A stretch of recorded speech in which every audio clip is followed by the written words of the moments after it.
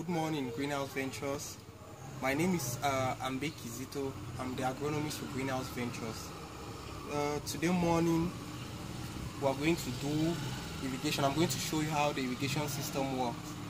Basically, we have the irrigation in sections, each controlled by a stopcock. If you can look across, it is controlled by a stopcock. So, when we are doing our irrigation, we water mostly in the morning and in the evening, depending on the quantity of water we have and the needs of the crops. For now, the crops are still young, so we can water once a day. So we water this morning and then we water tomorrow morning, just like that. So I'm going to show you how the irrigation system works. This pipe comes from the tank, and which is the reservoir. So we pump water into the reservoir and it supplies the greenhouse. So when to water, we turn on the cock, the stopcock.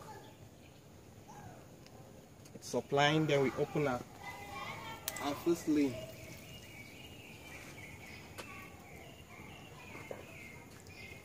Down here we have transplanted our money maker, which is a variety of tomato called the money maker or Nemonita.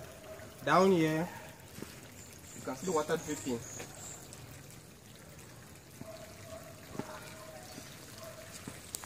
Down here we have our cucumber.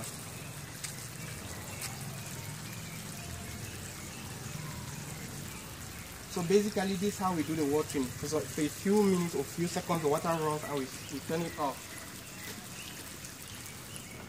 And then we open the next set.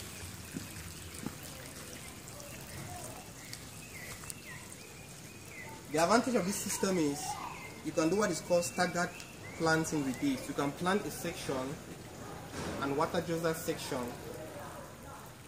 without necessarily wasting water on another section.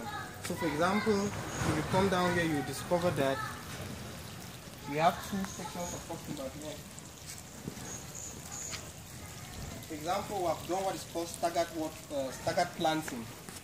Here you have cucumbers that are about 3 weeks old, and here you have cucumbers that are 5 days old. It stands to this type of system that you can play with, so that you don't waste water. You can plant here and you decide not to plant there. You can plant here and decide not to plant there in your greenhouse. So basically that is what I'm going to